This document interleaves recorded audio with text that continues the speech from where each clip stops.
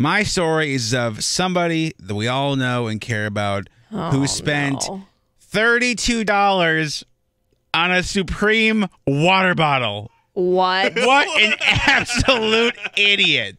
What an absolute. Oh my gosh. Are you okay? What's wrong with that? You don't clean out your water bottles, Doug. Yeah, I do. $32 for a water bottle? It's a Supreme one. We've all wanted to buy something from Supreme, and finally there was something on the website yesterday. I hope it's fake. Can I see it? Yeah. $32. That thing better make its own water. It better self-clean. I hope you put orange juice in it right away. It just ruins the taste, fam. $32. Their actual app. Okay. I didn't know you had the Supreme app. I downloaded it yesterday. Look, that one right there. Mira. That's so, Eric, that does not look like it's Supreme.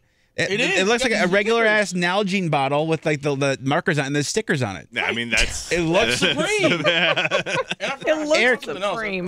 That looks like something Max would make. Oh, I think I bought a hat, too. How much? I got one of these. How much was the hat? How much was the hat? 30. Eric, you got a beanie, bruh. Winter's over. You got a beanie for the summertime? You're for sure gonna lose it, guaranteed. No, the beanie, I will bet you $32 right now. You're gonna take it. Was it at least on sale? Years ago. And first of all, Eric, I will bet you $32. $32. That hat, you forget about it by December. No, I'll have that hat. Okay, mark this down. All right, that's one more on. You see, you'll be jealous. You'll be jealous. Yeah, I'm just jealous of the drip. No. All right, that's more on your morning show.